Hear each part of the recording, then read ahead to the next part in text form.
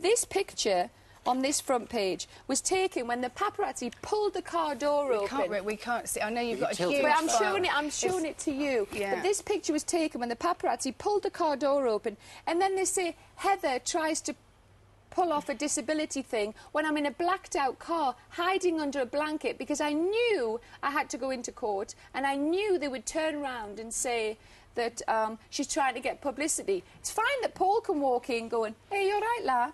You know, and I'm hiding, and I'm the one that is abused daily. I have protected Paul for this long, and I'm trying to protect him, but I am being pushed to the edge. And I don't want my daughter, when she's 12, going on the internet, reading this totally one-sided story. I'm up to here with it, and my plan is to change the law in the European Parliament, and I will do it. And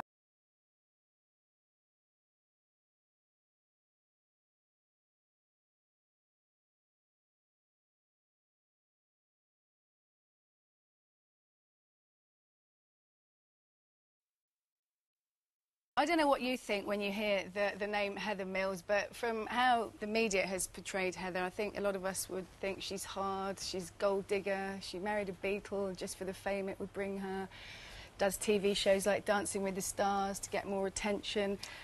And think of one thing since you've known me, since I came here 14 years.